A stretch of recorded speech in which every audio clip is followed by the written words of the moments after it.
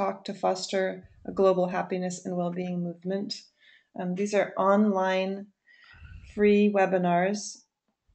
Most of the people who are giving the talks at the beginning were at the meeting at the United Nations that was held by the government of Bhutan and the United Nations, where we were charged to foster a global happiness and well-being movement at a very grassroots level. So this is part of this. Our presenter today is Jon Hall. I'll say a few words about him, but before I do, I want to mention that we see this as an ongoing project, as a collaborative project, looking for other people to help coordinate with these and to help in any way that they would like to be part of this. We send out the information about the talks prior to the talk so that you can essentially cut and paste that and let other people know about it as something that you're involved in. If you have questions about that or are more interested in the intent and the administration of this and being involved as and part of this project, please just let me know, Laura, at happycounts.org. So we've got another minute or two, so I'm going to go ahead and give that minutes to happen so that we can make sure everybody's logged in, and then we'll go ahead and get started.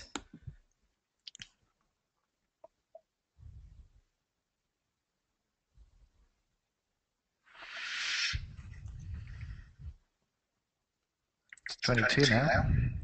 Yeah. So.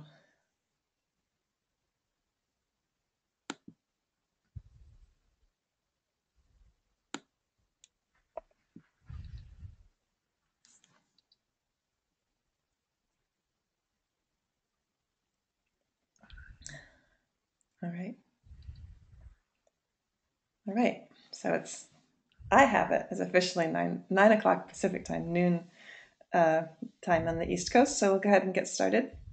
So I'm going to say welcome to everybody again. I already did, but I want to give everybody a welcome. These are the talks to foster a global happiness and well-being movement. We'd like to encourage people, if they're interested in doing these talks or in administering these talks or in other ways being a part of it, please let me know, Laura, at happycounts.org.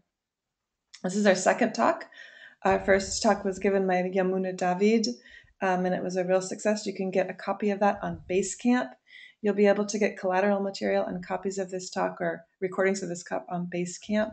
So let's go ahead and get started. A little bit more administration. If you have a question, which we hope that you do because these talks are half presentation, half question, please put it in your chat or in the questions. You should see that on your menu, or raise your hand. There's a way for you to hit the little raise your hand. And at the end, I'll go ahead and open it up so that you can talk.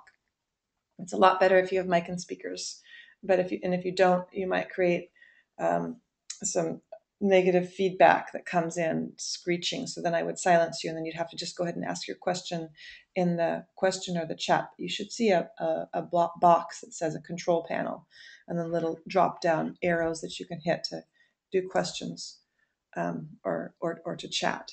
Okay, so this is our second talk, and very, very pleased, and thank you so much, Jon, for joining us. It's Jon Hall, who's right now working with the Human Development Report Office in the United Nations.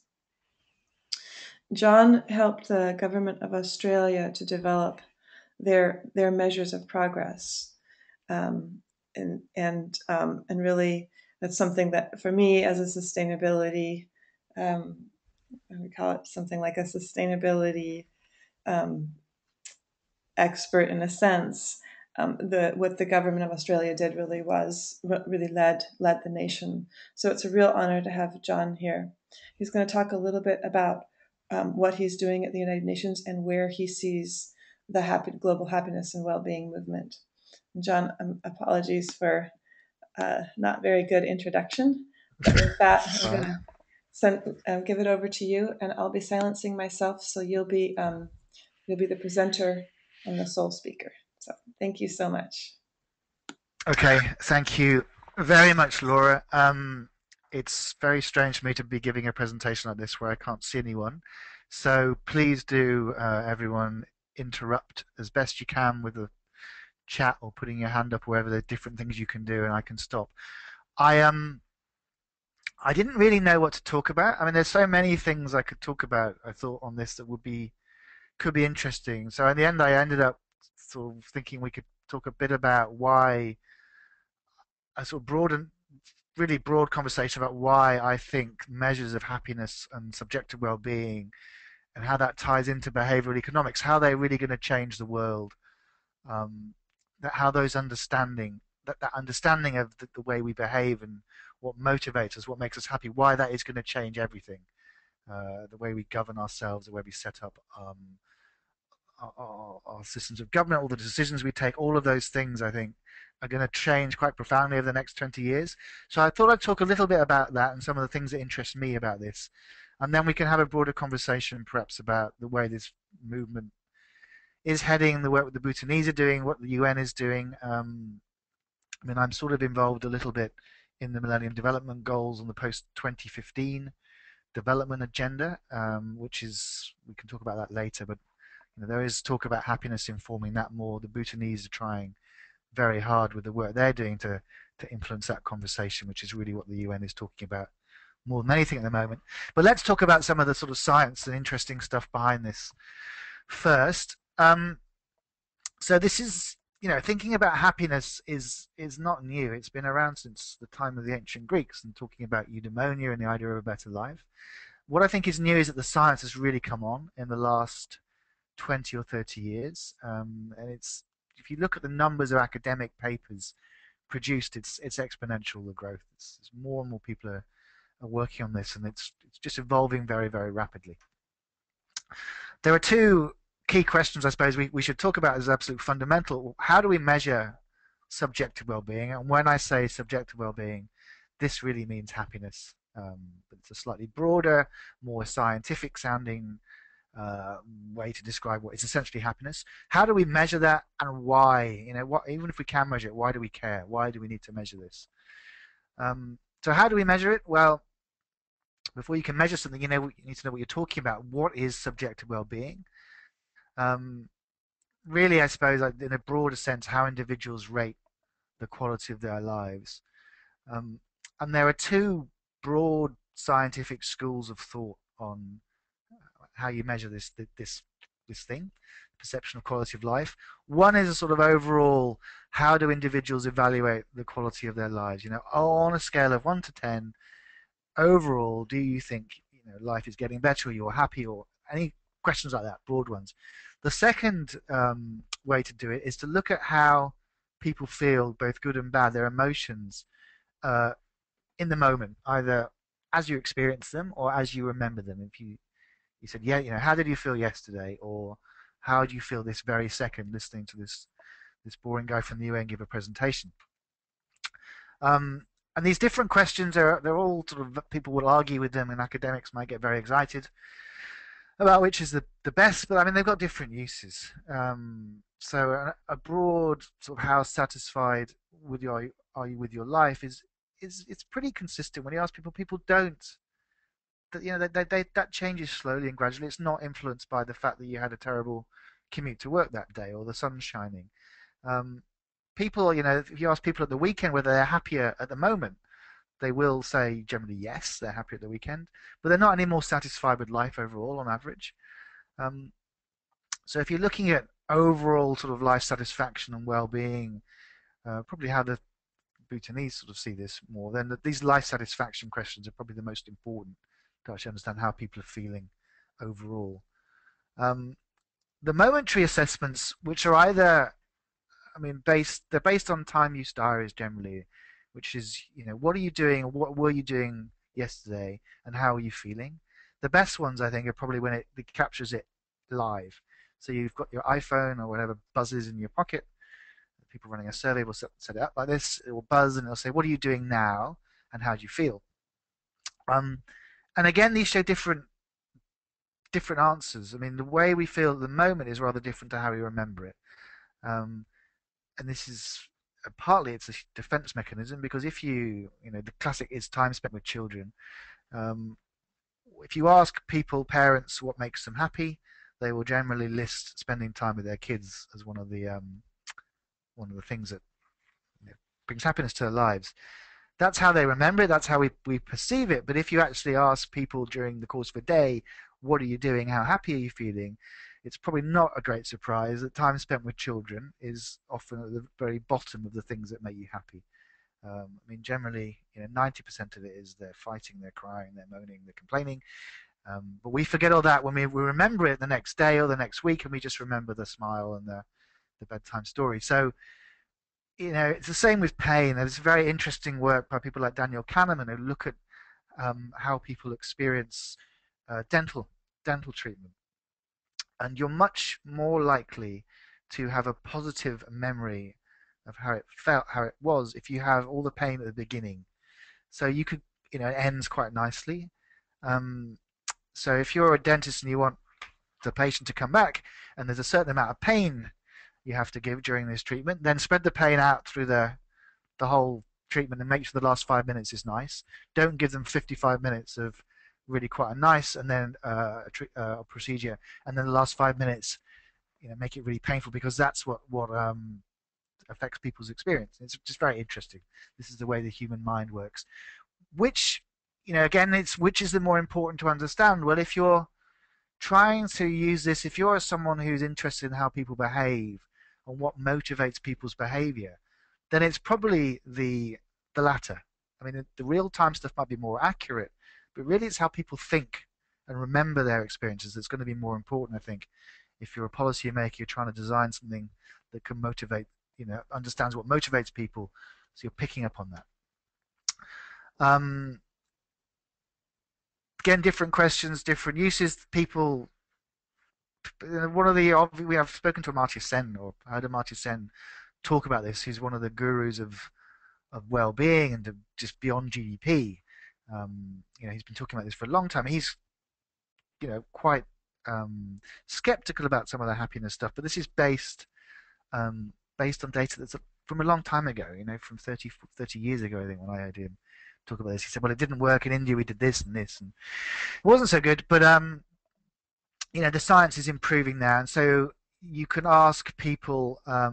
People are really quite good at assessing themselves quite accurately, it seems. So, for example, self-assessed health, where you ask someone how healthy they are, um, it declines with age. So, if you ask someone who's 70 how healthy they are, they generally say they don't feel as good on a scale of 1 to 10 as someone who's 20.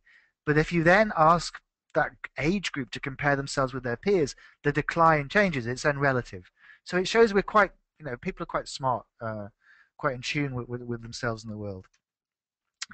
Another problem, or a alleged problem with the happiness data, is that you can't compare across cultures. Some cultures don't have a word even for happiness. It doesn't make any sense. You ask the same question to someone in Norway and someone in Kenya. Are they really asking it the same way? And this means a very complicated set of research on this, and you can argue, well, maybe it doesn't even matter. Maybe that's not the point. But if again, it shows it's fairly, you do get accurate answers. The life evaluation ladder, the Cantrell ladder, is one of the classic life evaluation questions. On a picture a ladder, or which rung are you at, depending on how happy you are. And Ed Diener, one of the sort of the gurus of the happiness academia, looked at how different countries answered this, and it's look on the left and the right. The countries on the left-hand side, they are the countries you typically think quality of life was pretty reasonable: Denmark and Switzerland and Spain and Ireland. And on the right, the most miserable, or the most people who evaluate their lives most pessimistically. Again, they're the countries that you can imagine are the places where life really isn't so good, in Zimbabwe, Sierra Leone, West Bank. So again, whatever we can talk about, whether this is, you can compare countries, but there's evidence just there that it's fairly robust, some of this stuff, if you're trying to compare countries. So that's, in a nutshell, very, very quick run through how you actually measure, different approaches to measure this, and some of the problems, and why maybe they're not really problems in the data. So if we've got some measures and we can start measuring this stuff, why do we need to? I think there are 4 reasons. First, happiness is a legitimate goal of public policy.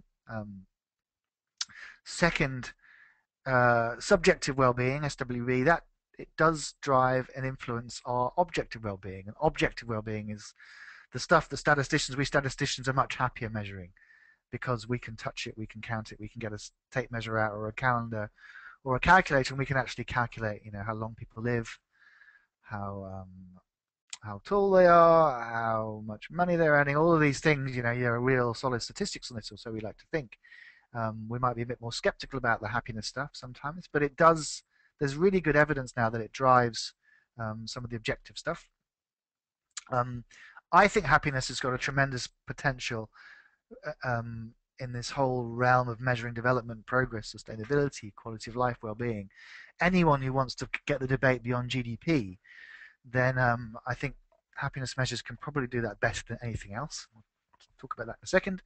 And I also think for policymakers it's fascinating that when you start thinking about subjective well-being, it really leads to new conversations and new ideas. And this is something that's really just starting to happen now that policymakers are seriously collecting this stuff, and they're collecting it in the UK. And Pepe, who I think is on the line from Mexico, is saying in Araneki, in Mexico, collecting this. A lot of governments now are starting to do this. And once this data comes out, it's going to lead to a whole set of new conversations. But let's talk about these four things. Happiness is a legitimate goal of public policy. Well, the Bhutanese think so, with their gross national happiness, which I'm sure most, if not all of you, are aware of. This concept that development isn't about just growing the economy; it's about trying to maximize the happiness of people in Bhutan, broadly defined, because happiness is the one thing that all Bhutanese have in common. If you ask every Bhutanese what they share and want from life, they'll say we want to be happy. That was the Prime Minister's point, which I think is a very good one. And it's equally legitimate in the US. We're in a life, liberty, and the pursuit of happiness. It's fundamental to the foundations of this nation. So there are people who say, well, this isn't any business of government to pursue happiness. Well, it is, I think. Be careful how you do it. You might want to, like the Bhutanese, not try and force people to be happy, but try and set the right environment in which people live, the right sort of framework for society and the economy and the environment, so that people can actually achieve happiness on their own. But I think it's perfectly legitimate, and you can't really be against this, surely. Second, the links between happiness and objective well-being. This is really, really interesting stuff. Very, very hard to measure and hard to do experiments on, because if you're trying to do some sort of laboratory experiment, you can't put people in a laboratory generally, and it's very, very hard to control, in scientific statistical terms, control for the things that might lead to happiness that might also be driving objective well-being. So what I mean by that is, let's say you have a hypothesis that happy people are healthier and live longer. So, a reasonable hypothesis, but how on earth can you test this? Because you might say, well, look, they do. Let's look at the links. These happy people, we follow them and they're living longer. Well, fine, but maybe those happy people are also in better relationships, or have got better jobs and are earning more money. And maybe it's the money that's actually leading to the greater health, or the happier relationships, or the happier families that somehow promote the health because they reduce stress, rather than the happiness itself. Very, very hard to disentangle all these threads, because life is incredibly complex and we can't test everything. But scientists are very, very inventive, and they've thought of very clever ways to come up with these natural experiments, natural laboratories, to test some of this stuff. And my favorite, which I'm sure some of you will know, is about the nuns in Milwaukee. And somebody a few years ago came up with a great idea of thinking about happiness and health, wondering how can we find a laboratory, a natural experiment. They thought of nuns, because nuns do live essentially in a laboratory. Many of the differences in our day-to-day lives between all of us are controlled for if you're a nun living in a convent or a religious order, because I guess you wake up at the same time, you eat at the same time, you eat the same food, you do a similar amount of work, you even wear the same clothes. So much of this stuff is controlled for. So if we knew somehow how happy these women were, and we knew how long they lived, there would be a chance there to really demonstrate a link.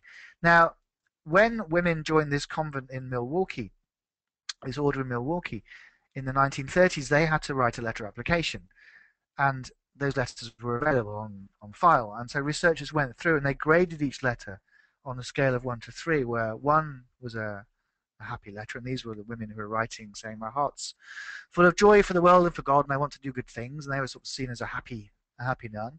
And then there were those who used lots of more negative words, who felt guilt, wanted to atone for their sins, and these kind of things, who were joining for that reason. And they were sort of rated as the miserable group. So three groups. They then looked ahead into 50, 60 years and see how long these women who joined in their 20s, how long they lived. And they found that, and this is a fairly big sample, it was hundreds of people, they found that the happiest group were living, I think, 10 years longer on average than the most miserable. A much greater proportion of the happy group were living to be beyond 85 than the miserable group. I mean, really striking. These are the sort of differences you might find between uh, people in the US and people living in sub-Saharan Africa, for example. I mean, it was really, really striking. 10 years life expectancy is a sort of gain that's been made in the US, I guess, in 100 years, if you look at the data. So really, really striking. Very strong evidence there that happiness does link with health. I mean, other researchers have found that happiness seems to link with every sort of kind of ailment you can get from the common cold upwards. Happy people get this, don't suffer as much from these things, recover more quickly. Researchers found that even that giving someone a view of green space and a window in a hospital room led to a quicker recovery time, less complications. There's a lot of evidence. It's very partial, very difficult to collect, but it's there and it's growing all the time. So a very strong evidence there that happiness links into health, which then raises questions if you're a government or a politician trying to spend money on healthcare. The sort of question is, well, hang on, we might spend 100 million on some new hospitals, or maybe if we spent 50 million on promoting social cohesion or something we know makes people happier, maybe that would actually be a better way to spend that money on health than the hospitals. So these are the sorts of questions that this kind of evidence throws up to policymakers. There's some data there on the nuns. So you can see the happiest, four groups, apparently, quartile. 90% of the happiest quartile lived to be over 85 compared to only a third of the least happy, and equally striking for up to 90, 94 years old. So very, very strong data. They've even actually found this now with orangutans. So I think in San Diego Zoo, they were looking at their orangutans and they sort of assessed the ones that were happy and miserable, and the happy ones were living longer. So, if orangutans, it works for orangutans and it works for nuns in Milwaukee, then it probably works for most of the US population, even people working at the United Nations. There's a virtuous circle with some of this stuff. You're trying to understand that trust, I think most people agree, is very important to the way an economy runs in a society. Governments can't govern if there's no trust in them. There's vitally important glue that binds us together, and trust comes from having more social connections, and so does happiness. And having more social connections leads to more happiness, which leads to more trust. So these things can spiral in positive feedback. Subjective well-being can promote a facts-based debate about the statistics that matter. Now, this is probably the thing I've worked on most in the last 15 years, I guess now. The idea that GDP was never meant to be a measure of progress is a really poor measure of progress, yet it's used as a measure of progress. And how can we change that debate? How can we have new measures that are used? Hence the work I did in Australia on sort of progress measures there. Work I was doing at the OECD on running a global project to measure the progress of society. There are many, many, many measures, alternative measures to GDP, and there's more each year. Human Development Index, which I work on here at the UN, is one of them, one of the most famous ones. The problem, I think, now is not that we don't have alternatives, it's getting them used. It's all very well to create a great statistic that's much better than GDP in measuring well-being or quality of life, but it doesn't mean people can start using it. You can't force people to start using this thing. GDP is regular, it's one number, it appears all the time. How can you challenge that hegemony of GDP? Well, I think subjective well-being has probably got more of a chance of doing this than anything else. It's incredibly popular. People love this stuff. You start talking about many of these composite measures of well-being and quality of life, and people's eyes glaze over. You talk to people about how happy they are, and everyone wants to see. They want to look and they understand for themselves. It resonates. You can compare countries. People can compare towns or cities in the States. So it's a very powerful way to get the stuff on the news, and that's the first thing. Get it into the media, get people talking about this. If you want to challenge something, you've got to get people interested. it's something that everyone can have an opinion on. And there was a nice the Gallup World Poll looks at this, looks at how happy people are in the US with 1,000 people a day, and they did a nice thing a year and a half ago, completely unscientific, but they looked at different characteristics of people that made them happy and put them all together to create this, you know, super happy person who would be tall, Asian American, Jewish, lives in Hawaii, so on and so on. And then they sort of said they actually found someone who met all these criteria. And again, it was a piece of sort of pop science, and it wasn't very useful for anything except it got the news headlines and got people talking. And it was really some really nice articles and people talking about this. And this guy was I think a university professor, and they had his ex-students talking. He was a really happy teacher. It's true, this stuff really works. It's a way to get people thinking, a way to start people thinking that you know money isn't really the end game. Money's important, but it's not what matters. It's happiness at the end of the day that really matters to our quality of lives and how we enjoy us. It's the meaning of life. Um, so you can imagine a sort of regular happiness indicator each week or each month that comes out, and that would it would fluctuate for a country, and it would trigger discussion. It might if it goes up or down, then the newspaper is going, well, why has this changed? What's happening? You might look at groups. It might have gone up for women or down for men, or why are over 65s in Florida all of a sudden feeling less miserable? Could it be because of the tax changes, or could it be because of this? It will then be a window into the whole wealth of data we know is important for our well-being. It's happiness is a summary indicator. It's certainly not the only thing that matters.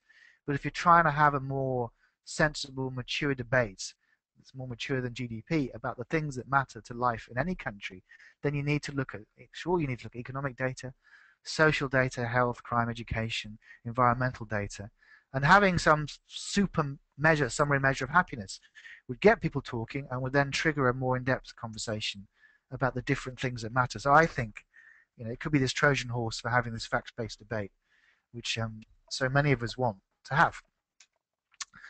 And then finally, I think the other thing is why this is so interesting and will become more and more interesting is that when you start looking at policy through a lens of subjective well-being, it starts generating new ideas. Daniel Kahneman is a psychologist who won the Nobel Prize for Economics for his work on behavioral economics. Really fascinating stuff, looking at how this is a lot of this time diaries in real time with computers buzzing and people filling in how they're feeling, looking at what really motivates people and how we really experience all of these things. One of the fundamental tenets of economics is that we are human beings, seek to maximize their own utility. That is one of the 10 commandments of economics. A lot of everything that flows from this, and utility is usually measured in dollars.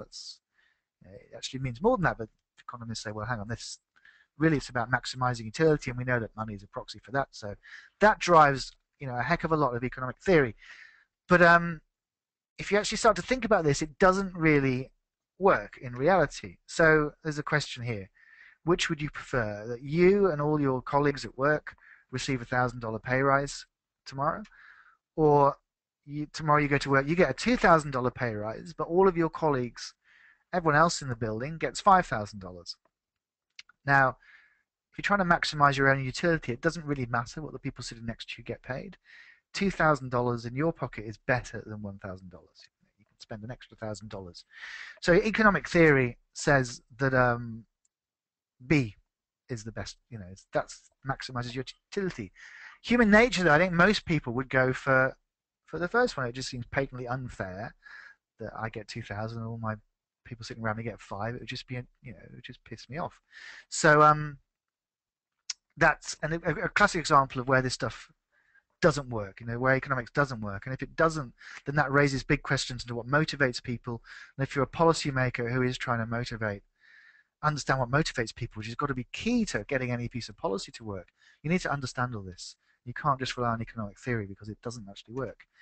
Some of the other things that people have looked at, looking at what the happiness in couple relationships and people's labor market status. The happiest state of all is to be employed, both of you and your partner. The next happiest is you've got a job and your partner doesn't. What's interesting is actually the most unhappy. It ought to be when you're both unemployed. You think then you no money coming in, both miserable. In fact, the worst thing is if you're unemployed and your partner has a job. That makes you more miserable. So that's important for policy making. Maybe instead of trying to get for an example why this might be important. Instead, if you've got, you could look at sort of households rather than individuals. If you're trying to sort of maximize well-being with an employment policy, where you've got two people who are both unemployed, rather than trying to find one of them a job, maybe it'd be better to find them both part-time jobs, for example. Um, there's many implications. There's some of this isn't, you can say about it's the same if you're overweight. You feel happier around other people who are overweight. You don't want to go and live in Paris. You might want to go and live in the Midwest or somewhere. So, so Derek, I don't know what it means for policy. I do not know what some of this really means for policy, other than that it's got to be important to understand this stuff. Got to know this stuff, even if we don't choose not to act from it. So, I think this is interesting. My screen's not changing. Hang on. Another really interesting. This is another sort of one of these geeky natural experiments. Comes from Holland, where in the Netherlands they have a lottery each week, and it's a postcode lottery. So you buy a ticket, I guess quite an expensive ticket, and if your zip code, your postcode, comes up that week, you win a prize. And the prize it was a new BMW. It's a substantial prize.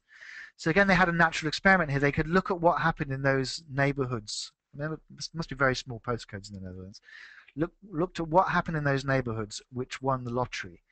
And car buying actually went up in those neighborhoods, and it should have gone down because more people given new cars. But what was happening was people were waking up in the morning and they were looking out the window and they were seeing their neighbors who had a lottery ticket had a shiny new BMW in the drive, and they were motivated.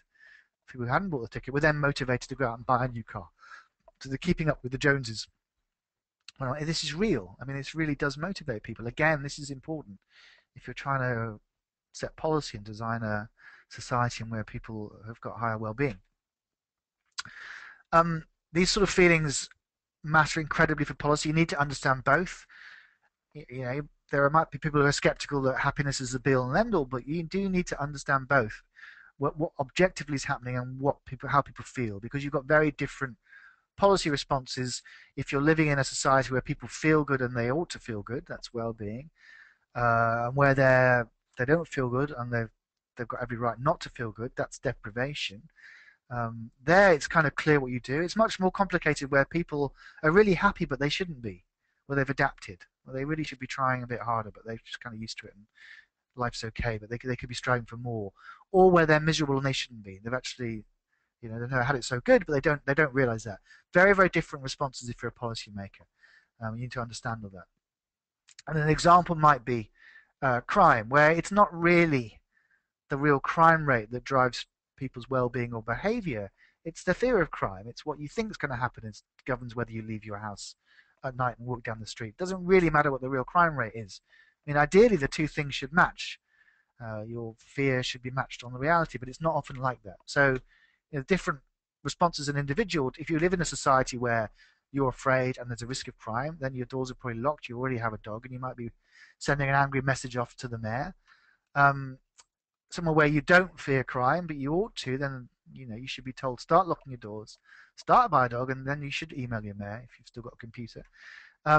You might live somewhere where you're very afraid of crime, but you shouldn't be because there's very low risk. In that case, open your doors, give your dog to your mayor, and you might be somewhere like Japan where there's no fear of crime and very low risk of crime. But that's the ideal. But the different responses for different quadrants, we need to understand both if we're to make sensible policy. The revolution is coming. It started in Bhutan. It's coming through people like Sarkozy, the ex-president of France, who appointed the Stiglitz Commission with Amartya Sen, who I mentioned, and Jean-Paul Fitoussi. A really nice report 2 or 3 years ago on this, on new measures of social progress and economic performance. On one of those, a big chapter in that on subjective well-being. David Cameron, the Prime Minister of the UK, they've got a major official survey now on happiness. He said that, and this is a right-wing politician, at least right-wing by European standards, that happiness is a fundamental part of his policy. and here's his quote: to those, it's a nice quote. To those who say this sounds like a distraction from the serious business of government, I say finding out what will really improve lives and acting on it is the serious business of government. Um, so it's a new science. We know that it matters. It can lead, if you start thinking about this. I mean, Stiglitz, we've seen in the article he's been writing recently, really nice stuff on cohesion and inequality and what it means and why it's so important for America. And it's, to start thinking about this stuff through these lenses gives rise to new conversations. In the UK, when they really started thinking about this, I guess about 10 years ago, when Blair was around, in the mid-90s, Jeff Mulgan, who was Tony Blair's chief of strategy, talks about some of the conversations that happened in Whitehall, where all of a sudden people started saying, well, what does running a prison policy mean if you're thinking about well-being? And it just led to very rich new conversations. They looked at happiness data in the UK, and they discovered in the mid-90s that a very unhappy group of people in Britain were middle-aged, poor women. Now, okay, maybe that shouldn't come as a surprise, but it did come as a surprise at the meeting. And what was more of a surprise, I think, was that there were no policies aimed specifically at that group that just didn't exist. And the government had no way of reaching that group. They didn't know where they were. They didn't really know who they were. They didn't know how to target them in any sort of media campaign. So again, different conversations. In the Merseyside police Merseyside is the north Liverpool, the north of England, where the Beatles come from. It's a very high crime area. And when I was living in the UK, and if you lost something in Liverpool, the joke was you just would never. No crimes were ever solved. There was just so much crime. So the police in Merseyside were stung by this, I suppose, and started looking at people's experiences of police investigations, and found that what makes you happy? How was your interaction with the police when you had your car stolen or your TV stolen? How do you feel? And they were sort of surprised. They imagined, naturally, that people really cared about getting their stuff back. But people actually didn't. They didn't really expect the police to solve the crime. They knew how much crime there was. They wanted a letter for their insurance company, and what they really wanted was for the police to keep the appointment on time and turn up at the crime scene, give them the letter, ask them the right questions, and so that's really changed. That changed the way then Merseyside police went about things. They put more emphasis on keeping to time, and perhaps a little bit less emphasis on trying to deal with every crime that was committed, because that wasn't really what mattered to people. So another interesting way to think about this. Commuting is another great example. Ed Diener, who I mentioned earlier, mentioned this to when he gave a talk once. Someone said, what's the policy relevance of all of this stuff on time use diaries and how we feel? And he said commuting was the classic. Again, it should come as no surprise, but if you look at time diary data, one of the things that consistently makes people miserable is commuting. We don't enjoy it. It's a horrible thing to have to do. And yet, we in the West, in many countries, have sold this idea. The dream is you buy a big house in the suburbs, you move to the suburbs in the UK, you have a long commute to work, but this is quality of life, this is well-being. But it actually isn't, at least not for the person doing the commuting. So, maybe that we should be a bit more honest about that and try and get that data come out so people know the evidence. They shouldn't be suckered into this dream, because it might not work like that. And then for town planning, that might mean let's provide more apartments in the city. Let's not worry so much about big suburbs, or better transport to suburbs, or whatever. I mean, there's lots of lessons, but it's about getting the facts out there and understanding what's really happening. I think that's important. Cost benefit analysis. One of the great laws of economics is you can trade off inflation versus unemployment. You reduce inflation, unemployment goes up, and the two things are linked. But no one really sort of knows quite how the exactness of the linkages. And they also don't know whether people what makes people more unhappy: inflation, that obviously affects everyone in the population, or unemployment, which affects particularly those who are unemployed, but there are spillover effects in how it affects the rest of the community who see people on the street who are unemployed or are aware of it, and the insecurity that brings. What implication do those two different things have on people's overall well-being, and does it change the metric? Should we perhaps be willing to tolerate a lot more inflation and a lot less unemployment if we're trying to promote well-being for the greatest number? The weekend effect, if people are really much happier at the weekend than at work, what's going on? Does that really say something about their managers? Companies, could start looking at this. If you find pockets of people, if you're trying to measure their happiness, who are really miserable, then what does that say about either the work they're doing or the way they're being managed? Something's going on. It's important to understand. Um, Another really nice example, which I won't go into here, is when countries were responding to the global financial crisis.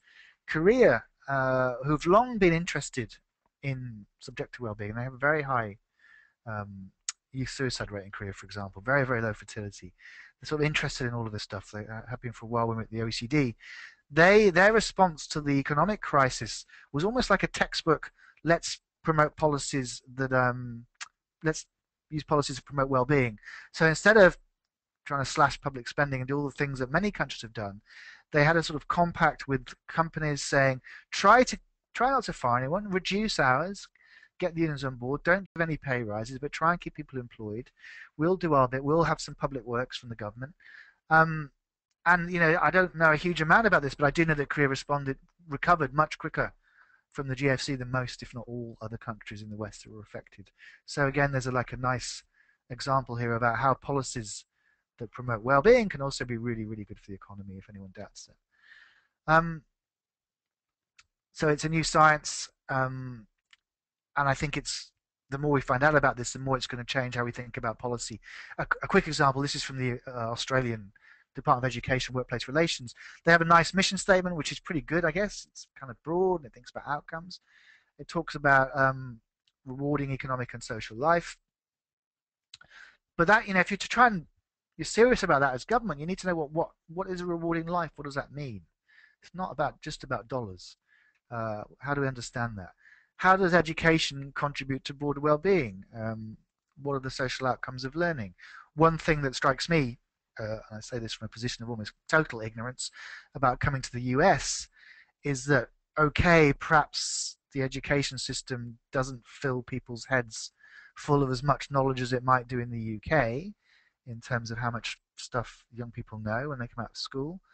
But they do seem to be a more mature, well-rounded, polite bunch of people than some of their counterparts in the UK. Now, this is completely without any science, but the point that I'm making is that education contributes to well-being in many ways. It's not just about filling people's heads with stuff so they can go and get a good job. It's about giving them a rewarding life.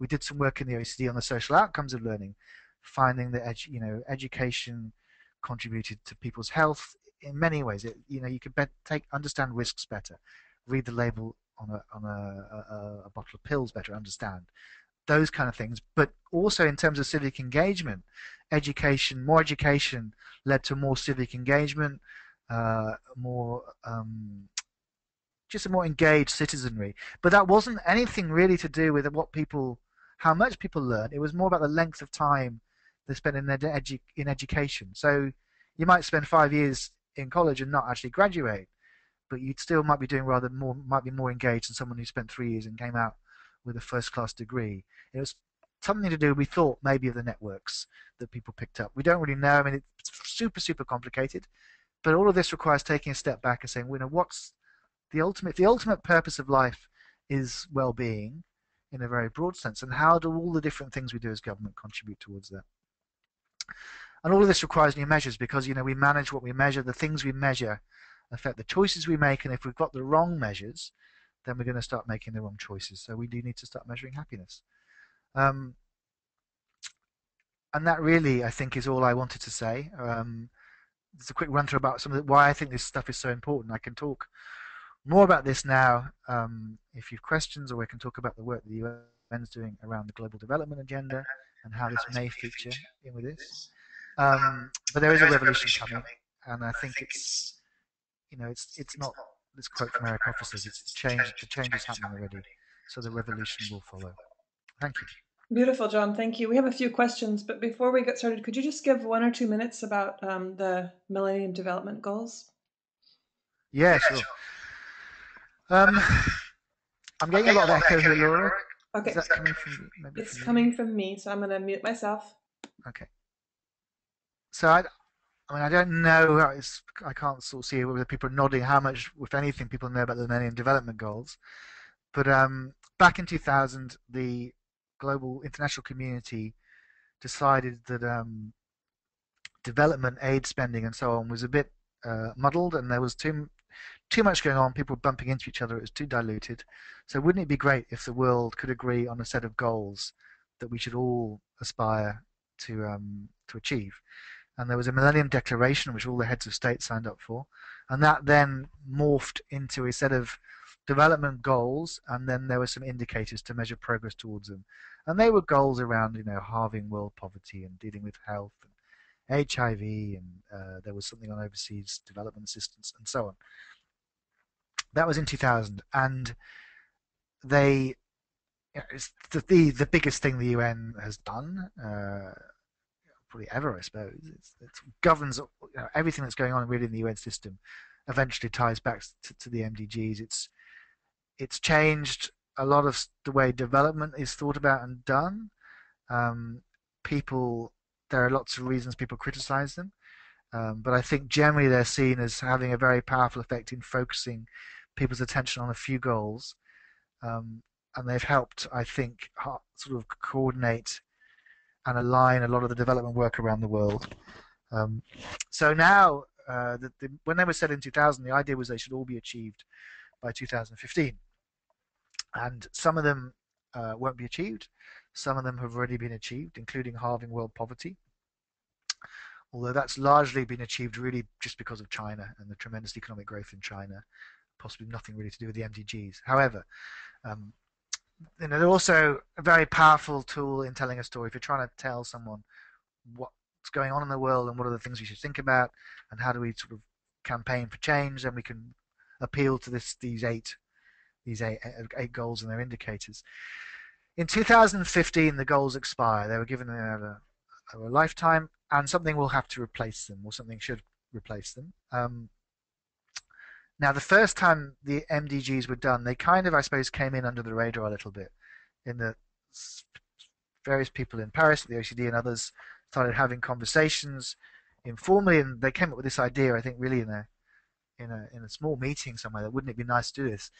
And they got it done very fast, and it was sort of sprung on people, and people thought, yeah, great idea, okay, and they signed up for it because of the pressure around the millennium. Now, of course, people are much more aware of A, the importance of these things, and B, that the time is longer, there's a sort of longer lead-in than coming. So it's a much more complicated process this time. Every part of the UN wants to have a say. People naturally want their own bits of the universe to feature. So if you're working for UN Women, you want to make sure there's lots of references to women in the MDGs. If you're working for the working on the environment, then you want the environment to feature, and so on. So first of all, there's a lot more interest, a lot more discussion, a lot more difficulty in reaching agreement. There's also different processes now following the Rio conference, and this is where the Bhutanese work ties into this. The UN is driving the process, but the process is really owned by the world. So the legitimacy for these goals will come from the world's heads of state, who, it's hoped, in 2014, during the General Assembly of the UN, will agree on a set of goals and indicators. The UN can't do it on its own. It can pave the way and shape the thing, but it has to be agreed by elected officials, representatives of the world. So the UN was sort of going along this road, but at the Rio conference, there was a reaction to this from the group of 77 countries. He said, well, hang on, we're not sure we necessarily want the UN to be the only people working on this. We'd like to try and have a go ourselves at doing this. So they called for a set of sustainable development goals to be agreed. And it's not at all clear yet how this is going to happen, but at the moment it looks like there'll be a group of 30 nations will be decided by the group of 77, so it's mainly developing countries, will then have their own process to come up with a set of sustainable development goals. Colombia is one of the countries that's been in the lead calling for this. So we're not quite sure how that will happen, but it's great that there's another conversation happening. It adds legitimacy. It can only hopefully make the process richer, but it also makes it more complicated because the UN has another process that's starting in 2 weeks. It's a high-level panel of people that Ban Ki-moon has appointed, who's the UN Secretary General. That's chaired jointly by Ellen Johnson Sirleaf, President of Liberia, David Cameron, Prime Minister of the UK, and the President of Indonesia. And they've got a high-powered panel there talking about what the Millennium Development Goals should look like. They'll be reporting in the spring of next year. The SDG, Sustainable Development Goals work, I think is not due now until it's probably going to start in the spring of next year and will finish in the spring of 2014. Now, the Bhutanese are also involved in this to an extent. They're obviously involved because they're a nation and they have a say just like everyone else does, so they'll be in the UN. But of course, they've got their own particular history and experience in this, and their own ideas that they would like to make sure we can benefit from. So they're, I think, wondering how best to do this.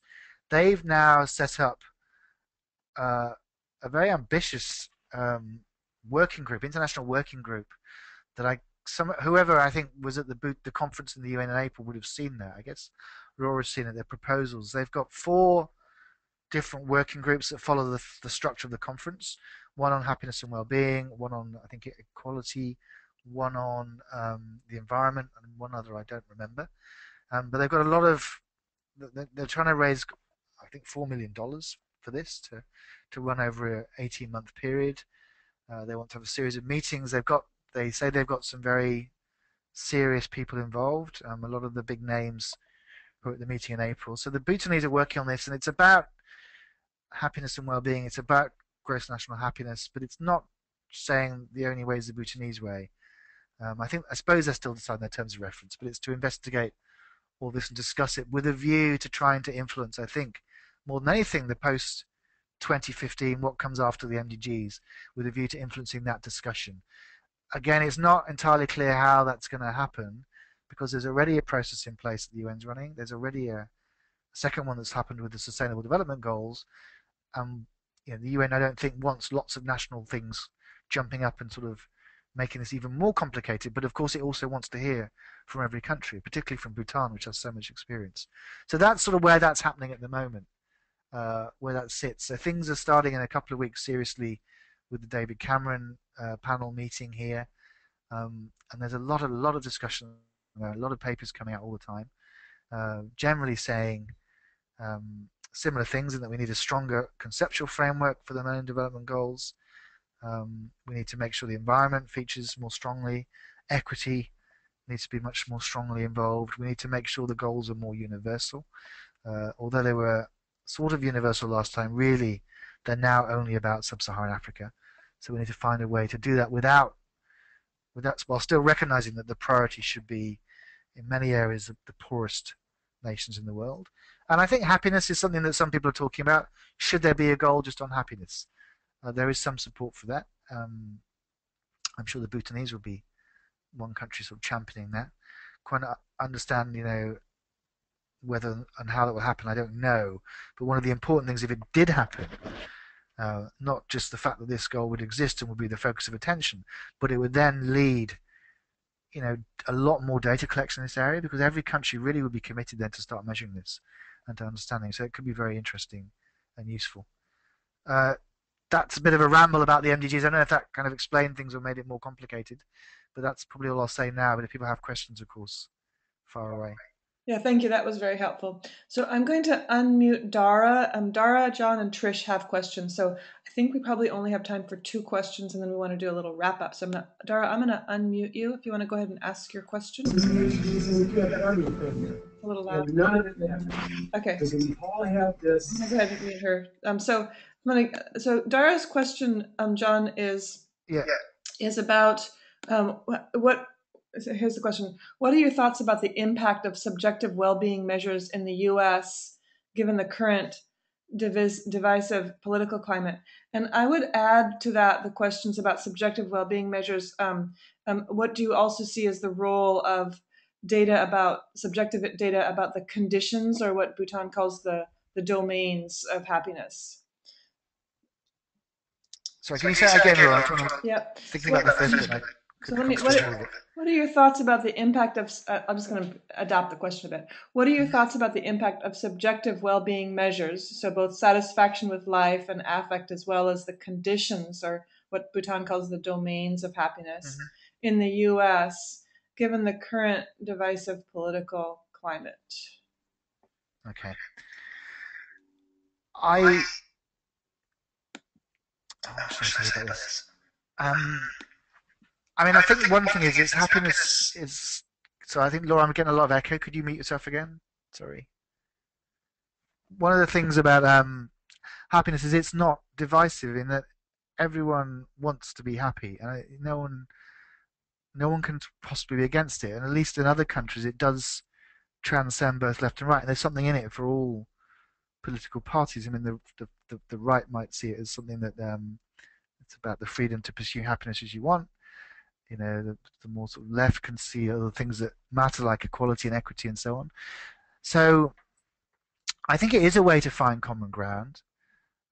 It's a way to sort of understand what matters to people, and then the conversation. Once we can get an understanding of what really matters to everyone, then the conversation can be on the policies needed to achieve this. And I remember when Obama um, accepted the nomination for the presidency, the Democratic nomination, 4 years ago, whenever it was, 5 years ago. He made a really nice speech, but he talked about this idea that we may, America's lost its sense of common purpose, and we may never agree on something like abortion, but surely we can all agree we want fewer teenage pregnancies. And I think some of that sort of thinking, when it's what makes people happy, what are the things that drive, we can all, everyone can sort of agree on this stuff, then have an argument about the policies needed, which is like, that's politics, that's perfectly legitimate. But it seems that that conversation doesn't often happen. There's no real understanding or agreement on what people really, really want. So how can we have a proper debate about politics? Does that answer the question? There we go. Thank you, John. So let's go to the next question, and this is from John Haven. So I'll unmute him and see if he can go ahead and ask the question instead of me. John, are you there? Yep, can you hear me? Yes. I can. Yeah. So great talk. Thank you very much. Wondering, this is a geeky question. There's a lot of mobile technologies and apps, especially around a movement called health. All that means is something like a Fitbit that measures your health. It Hmm. seems like that data aggregate might be something where you could start to measure people's behavior. Do you see those types of apps or technologies lending credibility to the different research on subjective well-being? Yeah, there's huge. There's got to be huge potential there. Um, I didn't. You broke up when you actually said that what the name of this technology was, but anything that anything that picks up on how people are feeling and what people have. There's some really interesting presentations on this, but people have looked at even relationship status changes on Facebook, looking at when people split up, and it's just before Christmas or in the middle of the summer holidays. It seems that's when there are peaks in relationships, which tells you something about the way people are feeling. There's all sorts of information out there that can really. There's so much potential for this stuff. Yeah, there's a huge potential to tap into this, and it's something that everyone can answer this easily. It's just naturally a very nice question for a rapid survey. It doesn't require a lot of thinking and research. You just, how do you feel, and what are you doing? You can answer that really fast. So there's enormous potential there, and I think that's all going to come. And there's also potential with all this stuff to broadcast the information back to people, to get it into the public eye. Like I was saying, the challenge GDP is all of the time confronting people with this. So every time a politician or a banker or a journalist or whoever starts talking about the economy or the unemployment rate, then people's reaction would be always fine, but what does it mean for our well-being? Let's take it back to that, because that's at the end of the day what really matters. Thank you, John. Okay, so we have 3 minutes. I want to say a few things to close. So, Trish, you have a question. If you could say this question very quickly, and John, this is a huge question. You get 30 seconds to answer it. Trish?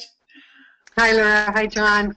The United Nations declared September 21st as International Day of Peace. How does health and happiness link to peace? Well, well, I think there's an International Day of Happiness as well, but I can't remember when that is. That's coming. I mean, happiness, of course, peace. It's every one of these things is an opportunity. Every International Day is an opportunity to try and show that peaceful countries are more happy. For example, get the work from the Global Peace Index. My friends in Australia do. Look at that, cross correlate that with which countries are happier, and then put that stuff out, saying look at how much peace promotes happiness. And of course, there's obviously very, very strong links. Thank you. Well done. That's a hard question. So thank you so much, Jon. This was really, really a wonderful, amazing presentation. We'll be putting the recording of this presentation as well as the deck on Basecamp. You all should have gotten a question answer. Please email me if you do not have access to Basecamp. Jon, if you have any materials that you think it would be good for us to see or to read, we can post those on Basecamp too, and would be really grateful for those. Okay, I've got a couple of short papers I can send you which deals with some of those stuff. Beautiful, thank you. So thank you all so much for attending this. Our next talk is October 25th, and Professor Lester Kurtz, who is here, will be giving that talk. So I'm going to unmute you, Lester. Les, if you want to go ahead and say a few sentences. You there? He's multitasking. Okay. So our next talk is October 25th, and Professor Lester Kurtz will be giving that talk. He's from George Mason University. He also was at the meeting at the United Nations where we launched a global happiness and well-being movement. So back to Jon. Thank you, Jon. Really very, very grateful for this. It was really an excellent talk. I learned a lot, and it was very exciting. So it was a pleasure. Thank everyone for listening, staying online. Great. All right. Have a wonderful day. Thank you. Bye-bye. Bye-bye. See.